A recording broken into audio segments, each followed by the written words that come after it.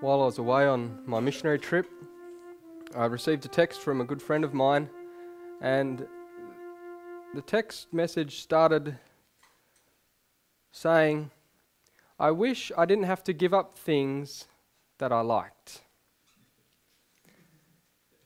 And I was pondering about that, because when we follow the Lord, it's hard when we have to give up the things we like. Do you find it hard giving up the things you don't like? Well, it is the purpose of this message that we can learn how it is that we can give up things that we like, or at least we once liked. It will make Christianity a great sorrow if everything you liked you had to give up. But we need to learn to hate the things we like. And then once we hate them, then we need to give them up. And that is a more natural, gentle, easier approach than just giving up things you like. That always seems like Christianity is always spoiling the fun. There's always, that's the way it always comes across, that I like this and now I've got to give it up. It's a little bit like the response of the rich young ruler. He had all these possessions, and he had to give them up. And he was very sorrowful, and he went away sorrowful. And a lot of us experience Christianity like this, that we come to the Lord and we actually come away after seeing God's will. We come away with sorrow. But Zacchaeus, on the other hand, didn't have any sorrow at all. He had joy when he was a rich man also, and he had great possessions. And there's no record of the Lord telling him that he had to give his things to the poor, but he just did it. There was something that was born in the heart of Zacchaeus that made the activity that the rich young ruler was meant to do, made it natural. And so there are two major driving emotions in our lives. Both are productive, both are zealous, and they are love and hate. Love and hate. Both of them have a power to get people doing things. Have you ever done something because of hatred? You've hated something or someone, that it's made you respond in a certain way.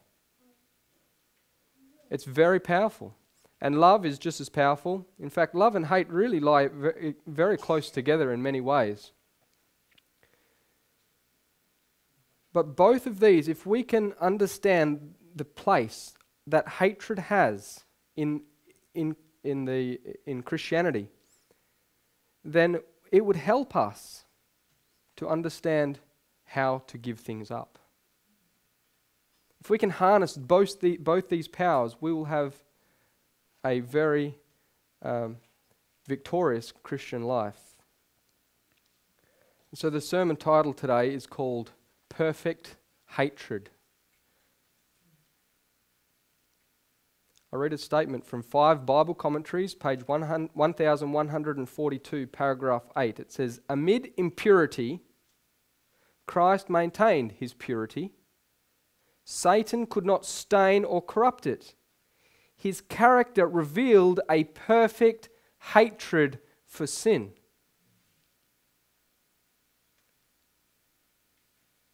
Now, do you think that we need to take a lesson from Christ here? Christ couldn't, his character was not stained. His character revealed a perfect hatred. Let's read Revelation chapter 3 and verse 21. Revelation chapter 3 and verse 21.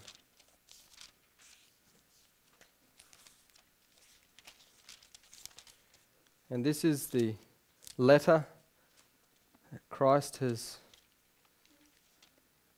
dictated out to us today. And in verse 21 of Revelation 3, verse 21, it says, "To him that overcometh will I grant to sit with me in my throne, even as I also overcame and am sat down with my Father in his throne.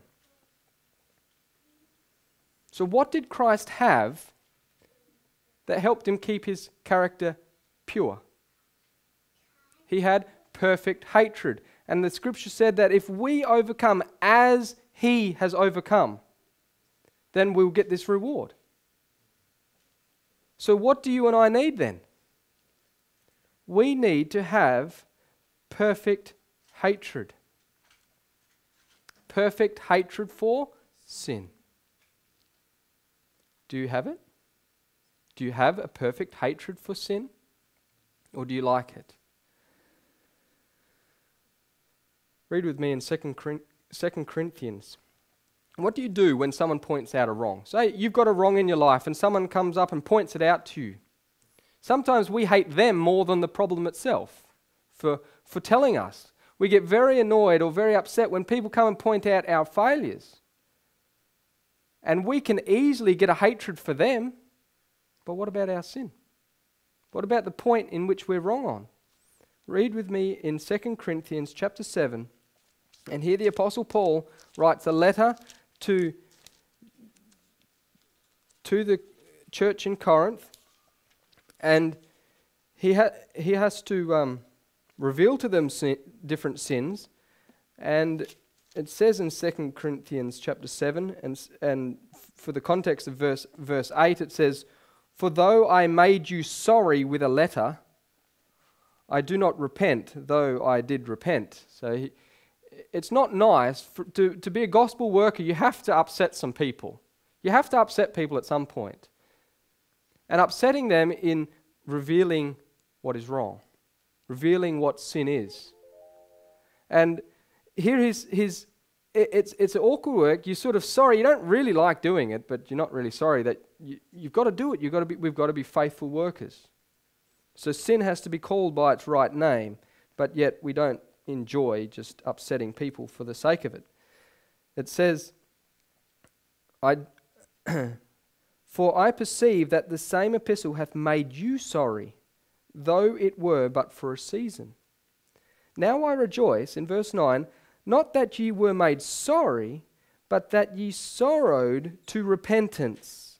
For ye were made sorry after a godly manner, that ye might receive damage by us in nothing. For godly sorrow worketh repentance to salvation, not to be repented of. But the sorrow of the world worketh death.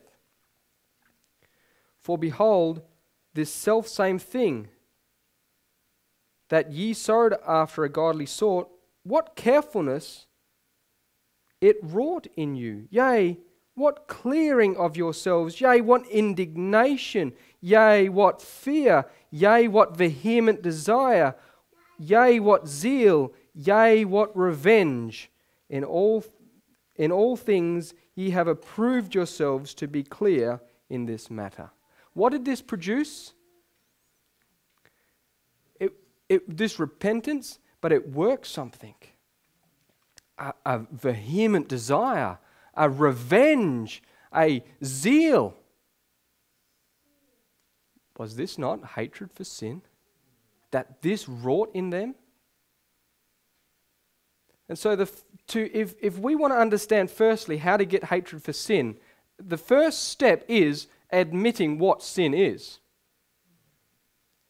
Identifying a sin as a sin, because the apostle was revealing a sin and he was rebuking them in the letter. And as he was rebuking them, they received this sorrow. And this sorrow worked in them all these other things. So if there wasn't faithful revealing of sin, then there could never be a hatred of it. And so we can see that there are two types of responses to sin. Repentance. One is a godly one and one is worldly. Esau had the worldly one. In Hebrews chapter 12, we can read of that. If you turn your Bibles there to Hebrews chapter 12. Hebrews 12 and starting in verse 16.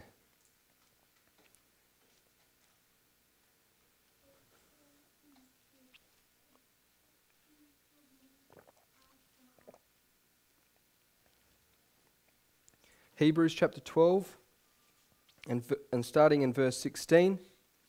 It says, "Lest there be any fornicator or profane person as Esau, who for one morsel of meat sold his birthright. For you know how that afterward, when he would have inherited the blessing, he was rejected. For he found no place of repentance, though he sought it carefully with tears." He didn't have a true repentance.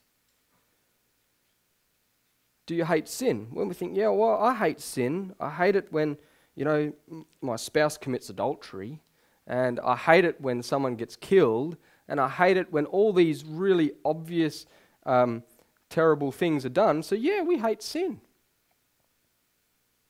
But there's a difference between hating the results of sin and hating the sin itself, because the sin itself is a mentality that produces these actions. Do we hate that? The lust of the flesh. So whether I lust after the appetite, or whether I lust after in the ways of adultery, the principles lie in the same area. There are the three great temptations that assail men. They're grouped into three great headings, which Christ was tempted in the wilderness, which was appetite, or the lusts of the flesh, and then presumption, or the pride of life, because presumption and pride are linked in together. When Christ was on the pinnacle and he says, throw yourself off, it was just to presume, to make presumption. So the pride of life. And then when he was on the mountain and he saw all these beautiful things, all the kingdoms and the glory of the world, it was the lust of the eyes. And that's what the scripture says. All that is in the world, the lust of the flesh, the lust of the eyes, and the pride of life, is not of the Father, but is of the world. Do we hate these things in their seed form? That is the question. Because if we just hate the results, then we are really no different to Esau. In fact, it reminds me of the text where it says, "As a dog returns to his vomit, so a fool returns to his folly." And so, the dog just eats up its things and enjoys it, and after a while, it was not right to eat. So, you've probably seen a dog when it's vomiting. They look so uncomfortable. They walk really funny, and they sort of have, head down, and they're really not enjoying life at all. They're really suffering under what they've eaten. And until it's all gone and they're relieved of the pain, once the pain's gone, oh, actually that wasn't so bad, and jump back into it again. And so we can think, we might have overeaten on some dish, and you think, I never want to eat that again. Ugh, yuck. While you're full and you're thinking, this is terrible. But then once you've recovered from it all, it actually wasn't that bad. And you go into it again. And then you're in it again and you think, I'm never going to do this again. I hate this. I really hate this sin. But then once the pain's gone, back into it again. Is that perfect hatred? That's imperfect hatred. Imperfect hatred for sin. And so can you see that we need perfect hatred for sin? Because it works, repentance works in this, the vehement desire, revenge, and all these things that we read in Corinthians. So, where can we get perfect hatred for sin? It's the first promise in the Bible. Turn with me to Genesis chapter 3 and verse 15. The first promise in the Bible is the answer to the question, where can we find perfect hatred for sin? Where can we get it from? Genesis chapter 3 and verse 15. And the Lord said unto the woman, verse 15. But, speaking to the serpent, but I will put enmity between thee and the woman, and between thy seed and her seed. It shall bruise thy head, and thou shalt bruise his heel. Who will? God will do this. God will put enmity. Enmity is the same word as hatred. So here God is offering, I don't have perfect hatred for sin. We don't have it naturally unless God has, without this promise in Genesis 3:15, if this wasn't a reality to us, we could not be saved. But here God is saying, I will give hatred for sin. That is God's miracle that he wants to do, that he has done, and wants to increase it in your own life. Because if we don't have that, if we don't have a hatred for it or any resistance at all for it, then the gospel couldn't reach us. And so there is to be a bruising of the head of Satan. Read with me in Romans chapter 16. Romans chapter 9 and verse 16.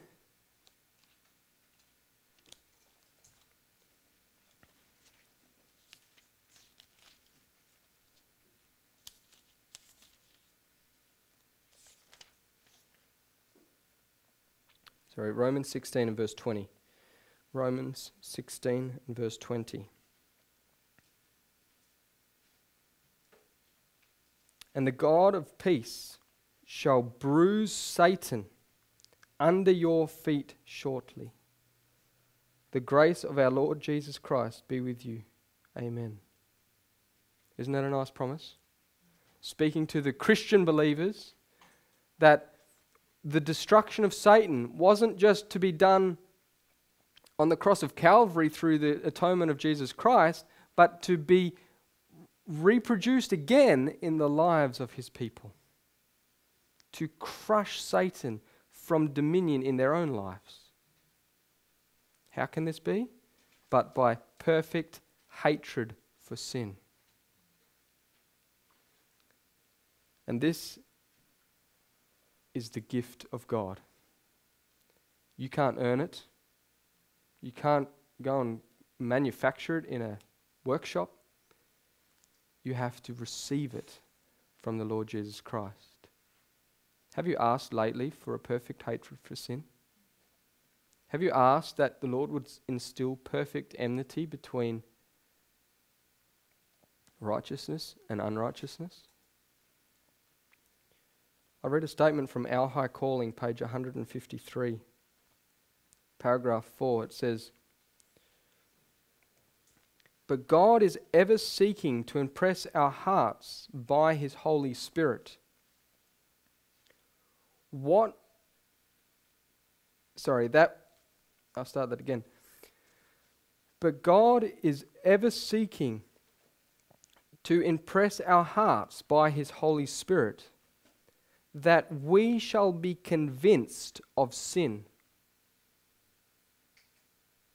of righteousness, and of judgment to come. We may place our will on the side of God's will, and in His strength and grace resist the temptations of the enemy.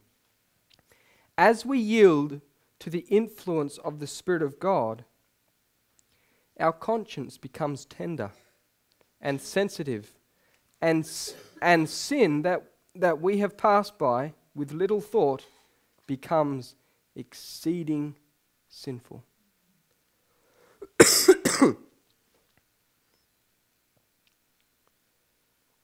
This is the work of the Holy Spirit. Something that you thought, oh, it's not that bad. The Holy Spirit can make that exceedingly sinful. The thing that you perhaps once liked, God can make that exceedingly sinful to you. Increase a hatred for it.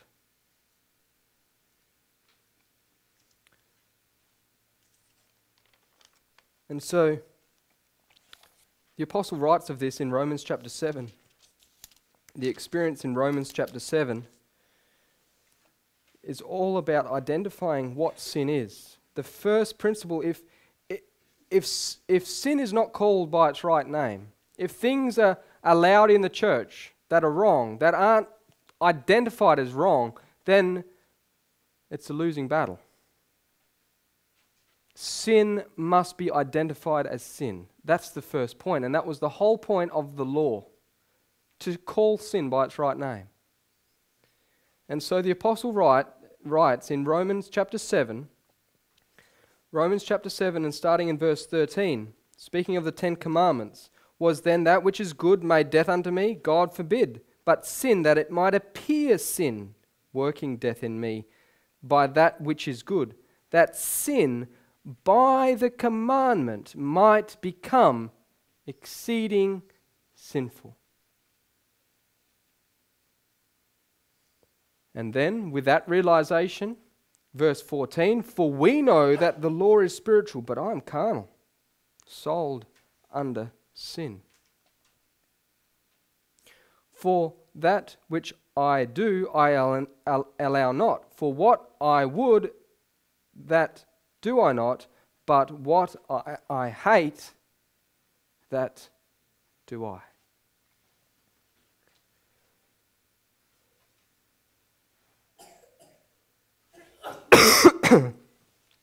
Sorry. So here, there's something to be understood when we start to hate sin. And that is that we're sold under sin. And so here we realize I hate something, and now I'm doing something I hate. How is it that we can do something that we hate? If you hate it, don't do it? Is there some traits of character or some responses? You may get cranky with the kids and you really snap at them and then you really hate yourself for doing that. Why do we do it? Because I'm carnal, sold under sin. Notice what it says in verse 16. If then I do that which I would not, I consent unto the law that it is good. Verse 17, now then it is no more I that do it, but sin that dwelleth in me. So now the Lord is instilling through his miraculous gift of hating sin. There comes a problem, and that is sin dwells in me.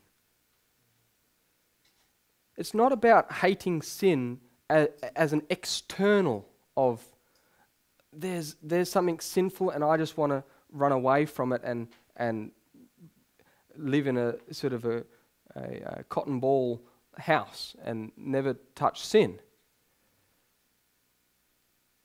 I mean, yes, external or internal doesn't matter. You hate sin. But here we're seeing something that if we learn to hate sin, we come to an understanding that sin dwells in me.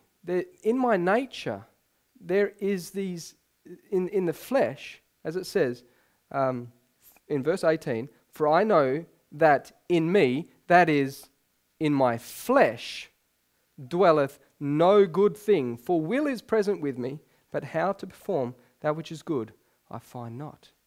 So he's talking now of a dual nature. The Lord has done something, a miraculous miracle in his life, that he hates sin. But now he finds that in my flesh, there is a tendency to sin. And there are habits that I have cultivated, and there are things that have been passed down from my parents, and there's all sorts of things that I'm battling with. I hate them, but I'm doing them.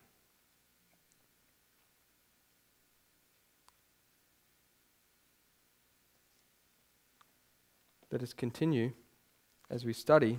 This will become very clear. In verse 22, it says, "For I delight in the law of God after the inward man." I love God's law. I want to choose His ways. I want to follow His ways. But I see another law in my members, warring against the law of my mind. Two laws. The law of my mind and this other law of my members, the law of my body. And bringing me into captivity to the law of sin which is in my members.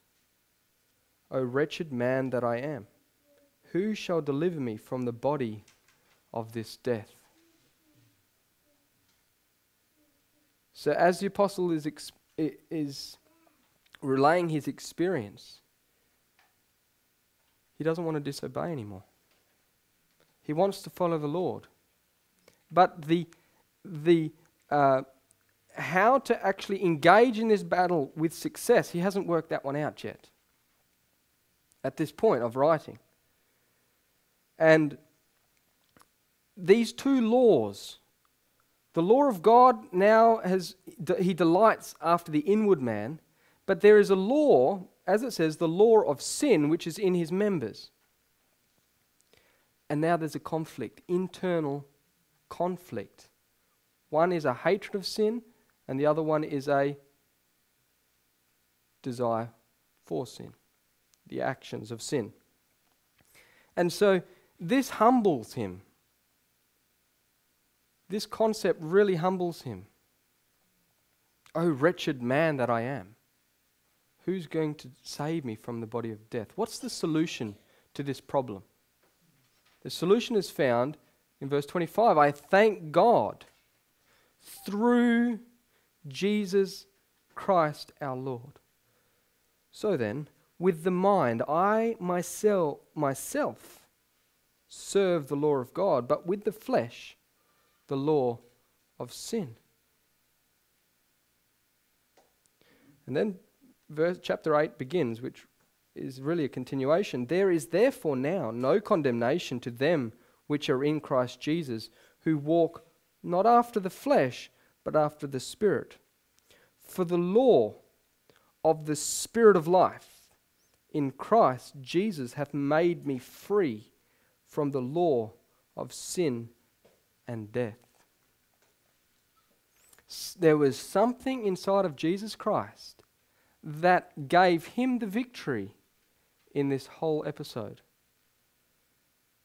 And we read in verse 3, for what the law could not do in that it was weak through the flesh, God sending his own Son in the likeness of sinful flesh, and for sin condemned sin in the flesh. So here we see that as we get a hatred for sin, and now we start seeing how strong our habits are and the inclinations that come from the carnal nature, there's a battle. And the only solution is in Jesus Christ.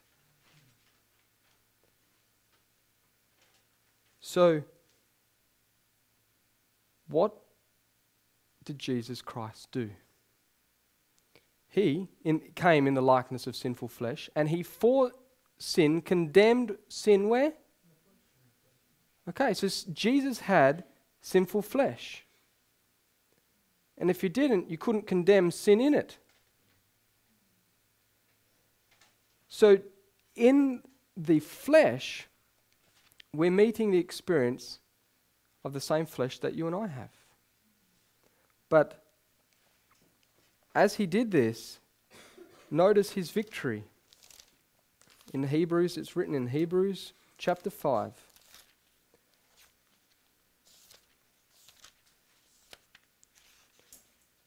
Hebrews chapter 5 and verse 7 to 9. Who in the days of his flesh, Hebrews 5, 7 to 9, who in the days of his flesh, when he had offered up prayers and supplications with strong crying and tears unto him that was able to save him from death, and was heard in that he feared, though he were a son, yet learned he obedience, how? By the things which he suffered, and being made perfect, he became the author of eternal salvation unto all them that obey him. So here Christ had help in this, needed help in this battle, and he cried unto him that was able to save him from death. He had to rely on the strength from the Father. And as he cried unto the Lord, he heard in that he feared, and he learned by the things which he suffered. I want to read a statement from Review and Herald that sheds a lot of light on this. Review and Herald, December 20, 1892. How few have any conception of the anguish which rent the heart of the Son of God during his 30 years of life upon earth. The path from the manger to Calvary was shadowed by sorrow and grief. He was the man of sorrows and endured such heartache as no human language can portray. He could have said in truth, behold, and see if there be any sorrow like unto my sorrow. His suffering was the deepest anguish of the soul. And what man could have sympathy with the soul anguish of the Son of the infinite God? Hating sin with a perfect hatred, yet he gathered to his soul the sins of the whole world as he trod the path to Calvary, suffering the penalty of the transgressor, guiltless. He bore the punishment of the guilty, innocent. He yet offering himself to bear the penalty of the transgression of the law of God. The punishment of the sins of every soul was borne by the Son of the infinite God. The guilt of every sin pressed its weight upon the divine soul of the world's Redeemer. He who knew no sin became sin for us, that we might be made the righteousness of God in him. In assuming the nature of man, he placed himself where he was wounded for our transgressions, bruised for our iniquities, that by his stripes we might be healed. In his humanity, Christ was tried with as much greater temptation, with as much more persevering energy than man is tried by the evil one, as his nature was greater than man's.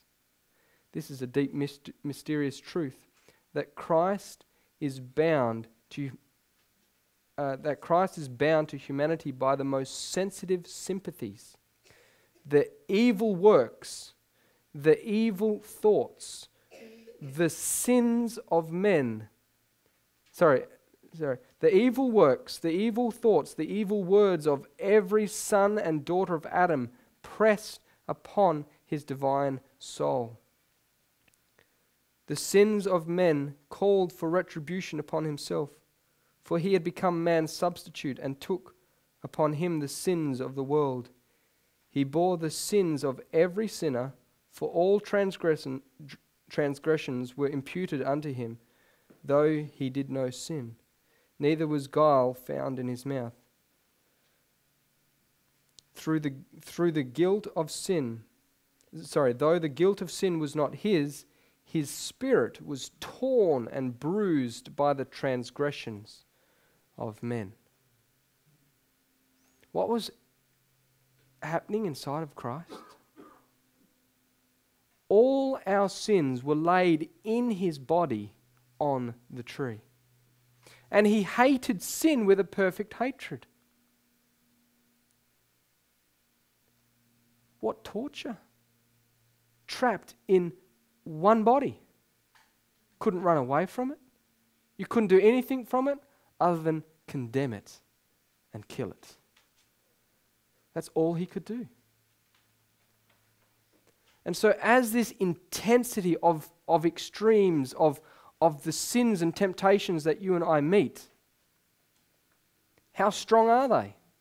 Do you suffer under strong temptations? No one has ever had greater temptations than Christ. It says in his humanity, Christ was tried with as much greater temptation, as much as divine is above human. And so the power of temptation had to meet the power of perfect hatred. And they went head to head in the body of Jesus Christ. That is the battle between the spirit and the flesh that you and I meet. And that was Paul was saying, I've got this battle going on. I want to follow the Lord and I can't because of the temptations. Who's going to help me? And then he sees Jesus. And in Jesus he sees the answer. And that's not just the thing I hate that I do, but it's perfect hatred is what Christ had. Perfect hatred. And these are the sufferings of Christ. And so as this went on, if we dwell upon these scenes of Calvary, there's another statement from Review and Herald, January 16, 1894. Speaking of Calvary's experience, it says, if everyone could see the matter as it is presented before me in all its bearing, how soon would they quit with the enemy in his artful work? How they would despise his measure to bring sin upon the human family. How they would hate sin with a perfect hatred as they consider the fact that it cost the life of heaven's commander in order that they should not perish. That man should not be bound a hopeless captive to Satan's chariot, a degraded slave to his will, a trophy of his victory and his kingdom. Who will link up with Satan? Who will bear his badge? Who will choose him as a captain and refuse to stand under the blood-stained banner of the captain of our salvation? You know, if we ever think, I've got to give up something I like, do you know what you do? You take that thing you like and place it in the light of Calvary over the battle of ages, and then think how you like it. Is it really worth it? A sin for a season at the expense of all of glory? And not just sin for a season, but every sin that we engage in is a sin Christ suffered for.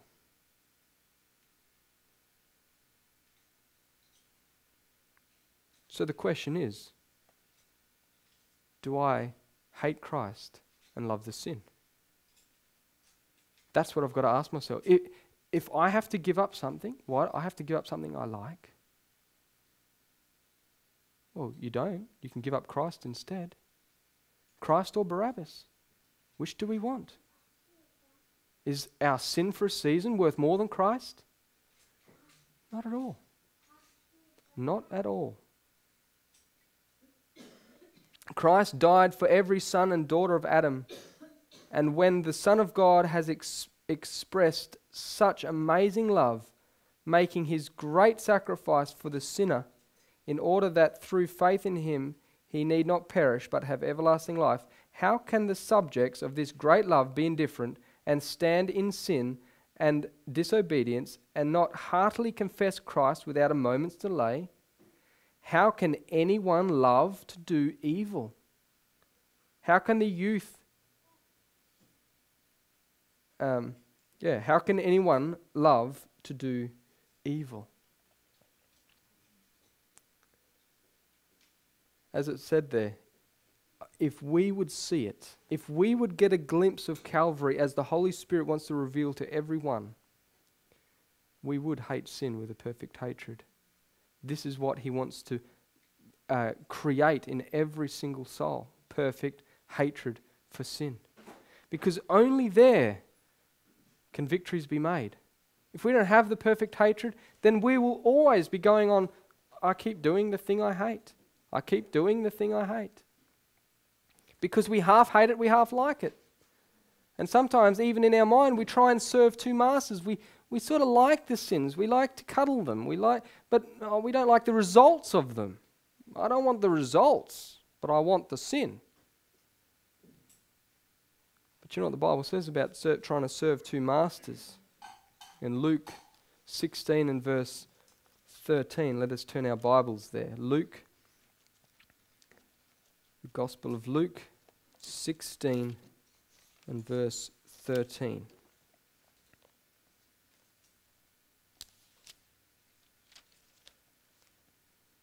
No servant can serve two masters, for either he will hate the one and love the other, or else he will hold to the one and despise the other. You cannot serve God and mammon.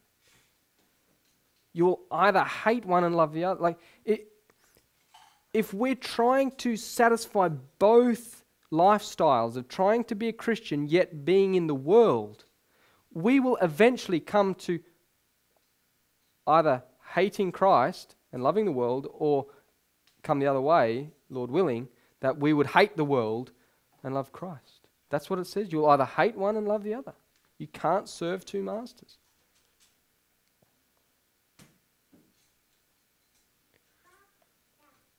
And so, as it says in Psalms 97 verse 10, if we want to love the Lord, there's only one option. It's an obvious one, but let's just read it from the Bible. Psalms 97 and verse 10. Ye that love the Lord, hate evil. He preserveth the souls of his saints. He delivers them out of the hand of the wicked. To love the Lord is to hate evil. Now, when we understand the nature of Christ, that Christ battled in him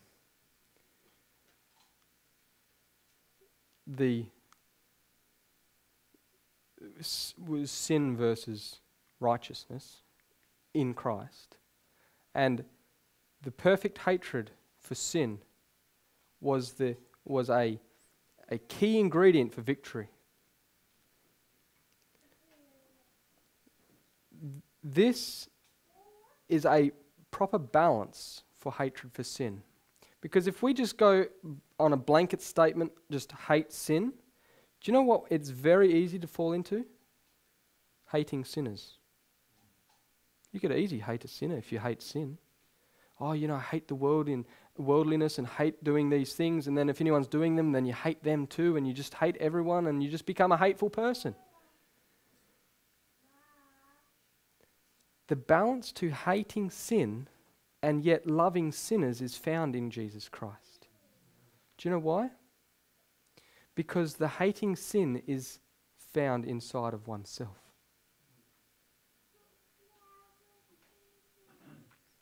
If Christ didn't partake of our sinful flesh and conquer it, and just hated everything, all sin external, he would have, it would have been a very rigid experience in this world. Because he was all okay within himself. No battles, no difficulties there. It's just everyone around him was all the problem. Whereas because the battle was internal, then when you see someone else battling, you can actually have compassion on them. If you understand it within our system, the thing I hate, I do, then when someone does the wrong thing, you can hate the wrong thing for sure, but don't hate them, because they're in a battle too. They're in a battle too.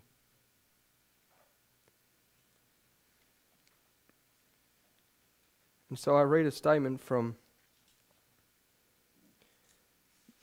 This Day with God. Actually, we'll read Luke 18 while we're there in Luke 18. And here we see this parable of two men going up to the temple to pray. Two men went up into the temple to pray, the one a Pharisee and the other a publican. Verse 11, the Pharisee stood and prayed thus with himself, God, I thank you that I'm not as other men are, extortioners, unjust, adulterers, or even as this publican. I fast twice in the week. I give tithes of all that I possess. And the publican, standing afar off, would not lift up as much his eyes into heaven, but smote upon his breast, saying, God, be merciful unto me, a sinner. I tell you, this man went down to his house justified rather than the other. For everyone that exalts himself shall be abased, and he that humbleth himself shall be exalted. Can you see the nature there of, Lord, I thank you that I've got a perfect hatred for sin. I hate sin, and these adulterers and these other people that are gluttons and everything else around me. Thank you that I'm not like these other people. That is a Pharisaical outlook on hating sin. Did the publican hate adultery? Did the Pharisee hate adultery? Yeah. Yeah, he was happy that he was an adulterer. Isn't that a good thing? The problem is this Pharisee didn't realize the battle in himself. He didn't understand pride. He didn't understand the carnal nature in its degraded, in what we're born with. What our parents have passed down to, and what come to us as temptations that cause us to sin. He was out of touch. And so many people today are out of touch with the battle between the spirit and the flesh, and therefore have no compassion, or very little compassion, on others. This Day with God, a beautiful statement. This Day with God, 287. A great many are likely to be deceived in regard to their spiritual condition. In Christ we shall have the victory. In Him we have a perfect model. While he hated sin with a perfect hatred, He could weep over the sinner. He possessed the divine nature while He had the humility of a little child. He had in His character that which we must have in our characters. Undeviating perseverance in the path of duty, from which no obstacles or dangers could divert Him, while His heart was so full of compassion that the woes of humanity touched His heart. Sorry.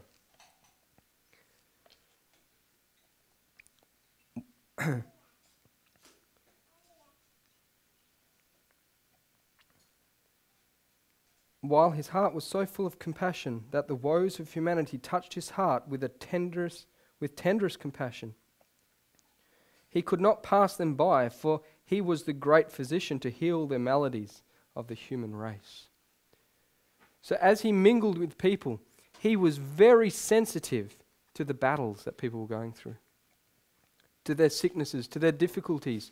And in that is what, as it says, we must have in our characters. when we come to the point, "O wretched man that I am, who's going to deliver me from the body of this death?" and we find the answers through the gospel, then when there is another wretched man who looks hopeless, couldn't he be saying in himself, "O wretched man that I am"? And then if we see him saying, "O wretched man that he is," we say, "Yeah, I'm the same.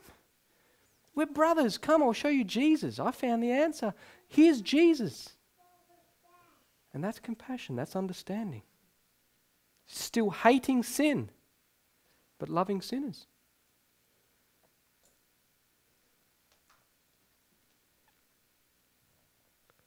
And so it was for this reason that God chose mortals to proclaim the gospel, sinners to proclaim the gospel. Read with me in Hebrews chapter 5 and verse 1 and 2. What does it say here? He wants there to be compassion and love on those that are erring, those that are struggling, those that are tempted and tried and fail. Understanding, not to excuse sin, not to lower the gospel standard, but to come beside people with understanding and saying, there is Jesus, the atonement of Jesus Christ. Look at him and live. And so we see in Hebrews chapter 5 and verse 1, "For every high priest taken from among men is ordained for men in things pertaining to God, that he may offer both gifts and sacrifices for sin, who can have compassion on the ignorant and on them that are out of the way." Why? "For that he himself also is compassed with infirmity." That's why. You can have compassion because we're also surrounded in a body that is not in its original form of creation. That is, the hormones are all skew-if. You know, if you get the wrong chemical balance in your blood, how do you feel? Are you now lost forever because you've got the wrong chemicals in your blood? No. It's what you do with your mind. It's how you deal with it. It's how you apply the remedy in the mind cure to conquer the bodily problems, the upheavals, the chemical soup that goes wrong many times a day. And our faith to the Lord, faith is not feeling. Whether we have a good feeling or not has no weight at all with our standing of God. It's what we do with our hearts that matters with God. And as our faith pierces the feelings, then we can act upon faith and not upon feeling, if we will understand the difference.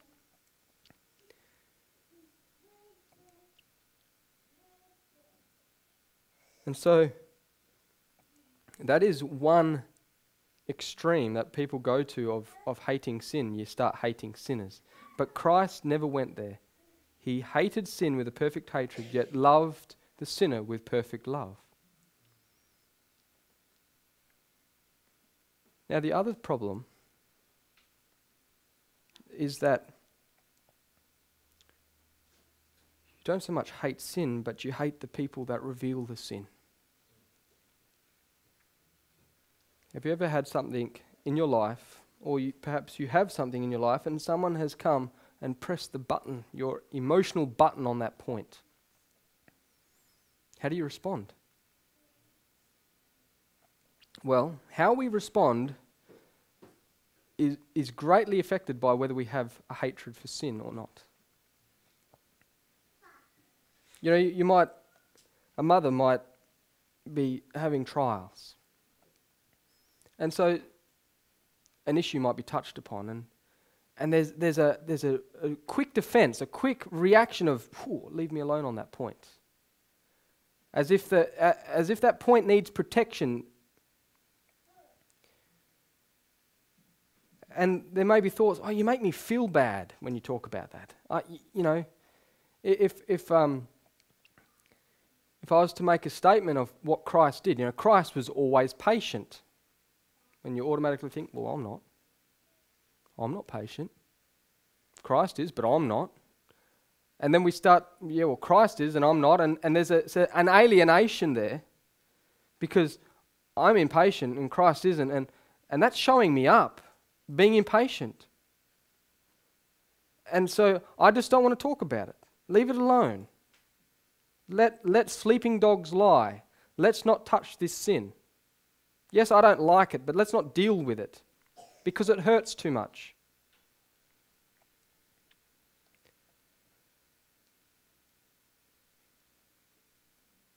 We can start protecting the sin.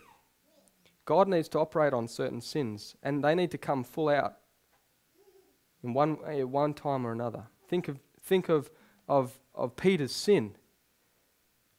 He was so full of his own capabilities, and so the time came where God had to deal with that full on. And did it hurt him? Yeah. Because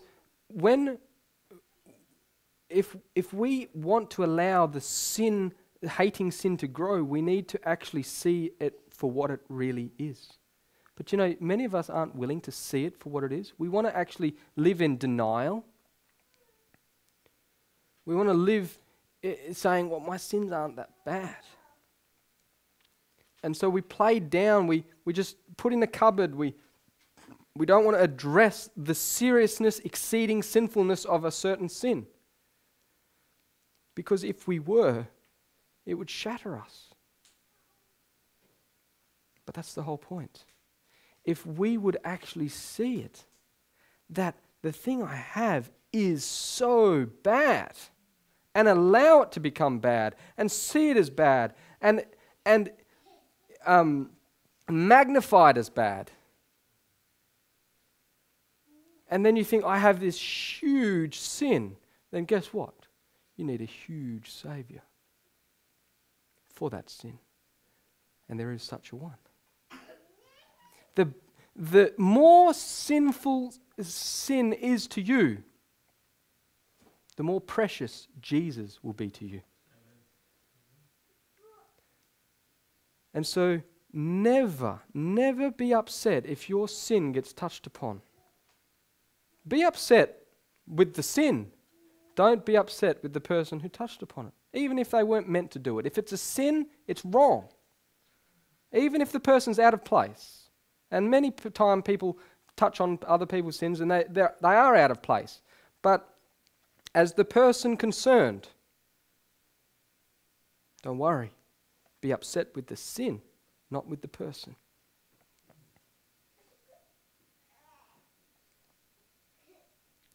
Two brothers, Cain and Abel. Didn't Abel touch on some touchy points with Cain? And what did Cain do? He hated his brother. Did he hate the sin? No, it wasn't the sin. He hated the brother. He killed his brother. Perfect hatred for his brother, not for the sin. And then when the Lord came to speak with him, he did the same thing, and he didn't even like the Lord either. Oh, you've punished me too great. As if the sin was just a little thing and you've just made it bigger. It's all your fault. And it was a response against the person who was revealing what sin is.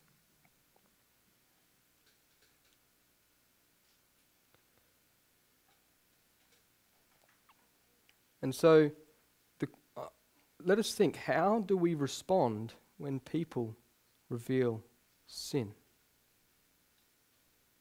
I'd like to read two texts to conclude. One is in Malachi chapter 3. Malachi chapter 3, verse 1 to 4. Malachi. Sorry, did I say Malachi? My apologies, I meant Micah. Right. Micah 3, 1 to 4. If we don't hate sin, if we don't hate sin properly, and we never actually get perfect hatred for sin, do you know what we will end up hating? We'll end up hating good.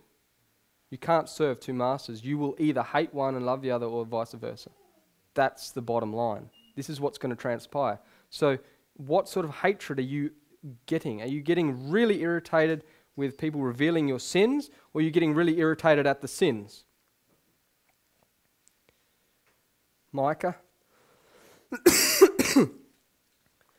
Micah chapter 3. I'm starting in verse 1. And he said, "Hear, I pray you, O heads of Jacob," speaking of religious leading people, "and ye princes of the house of Israel. Is it not for you to know judgment, who hate the good and love the evil, who pluck off their skin from off them and their flesh from off their bones, who also eat the flesh of my people and flay their skin from off them? And they break their bones and chop them in pieces as for the pot and as the flesh within the cauldron. Then shall they cry unto the Lord, but he will not hear them. He will even hide his face from them at the time as they have behaved themselves ill in their doings." Here is a people, and what have they done to God's people? Religious people? They've eaten their skin and they've been cannibals, is what the scripture's saying. Now, you know what cannibalism spiritually means. I'll read it from Adventist Home, page 440. Notice what this says. "We think in horror of the cannibal who feasts on the still warm, trembling flesh of his victim. But are the results of even this practice more terrible than are the agony and ruin caused by misrepresenting motive, blackening reputation, dissecting character? That the children and the youth as well learn what God says about these things. Death and life are in the power of the tongue. The spirit of gossip and tale-bearing is one of Satan's special agencies to sow discord and strife, to separate friends and to undermine the faith of many in the truthfulness of our position." What is equated with cannibalism?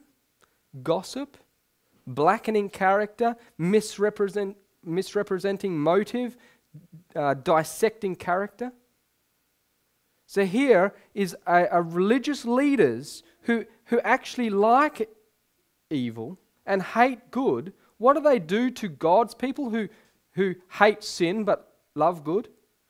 They'll start dissecting their characters. And as it says there, eating their skin and pulling them apart and gossiping about them, misrepresenting motive, misquoting them, blackening their character, gossiping about them. All these things is what Micah was saying. And then when the time of trouble comes, the Lord says, "I won't hear you. I won't hear you." So the question is, how do we deal? How do we deal when people reveal what sin is?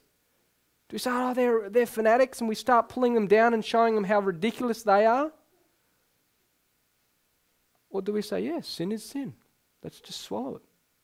Let's just come to terms with the fact that I'm riddled with a sinful flesh that sin needs to be condemned in it, just like it was in Jesus, for me to be able to overcome as he overcame. So the last text that I want to conclude with is in Amos. These people in Micah, they hate the good and love the evil. And in Amos, which is 2 books before, 3 books before,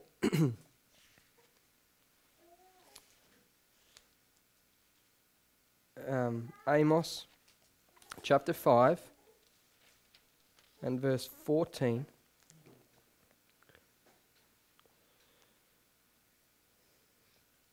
"Seek good and not evil, that ye may live. And so the Lord, the God of hosts, shall be with you as ye have spoken. Hate the evil and love the good, and establish judgment in the gate. It may be that the Lord of hosts will be gracious unto the remnant of Joseph."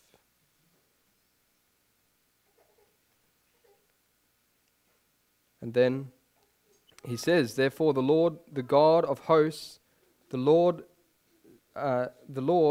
saith thus, wailing shall be in all the streets, and they shall say in all the highways, alas, alas. And they shall call the husbandman to mourning, and such as are skillful to lamentation to wailing. And in all vineyards shall be wailing, for I will pass through thee, saith the Lord. Woe unto you that desire the day of the Lord! To what end is it for you? The day of the Lord is darkness and not light. As if a man did flee from a lion and a bear met him, or went into the house and leaned his hand on the wall and a serpent bit him. Shall not the day of the Lord be darkness and not light, even very darkness and no brightness in it? This is how the Lord's coming. Do we want to have a mercy in this time? Then he says in verse 15, hate the evil and love the good, that it may be that the Lord of hosts will be gracious unto the remnant of Jacob. This is a life and death matter, that we learn to hate sin. Love sinners, hate sin. Never lower the standard of righteousness. Never palliate wrong within yourself. If it's wrong, come to the Lord and plead before Him, cry unto Him and say, Lord, I hate this thing. Or even if we don't hate it yet, ask Him, please give me hatred. As it says in Fourth Manuscript Releases, Ellen White writes, will you not strive more earnestly for the crown of immortal life? Will you not hate sin and pray most earnestly that you may have the sense of its exceeding sinfulness? That was from 14 Manuscript Releases 73, paragraph 2. To pray, Lord, give me this hatred. We can't manufacture it. It's a gift from God. And if we would submit, if we would say, okay, Lord, this thing that I actually like is sin, well then make me hate it. Cause me to hate it. And never call it anything else but sin. Don't justify it, just that's what it is. And the Lord may have mercy on such that have learnt to hate sin with a perfect hatred, as Christ had, which gave Him the victory. I pray that we can overcome as He overcame. Amen.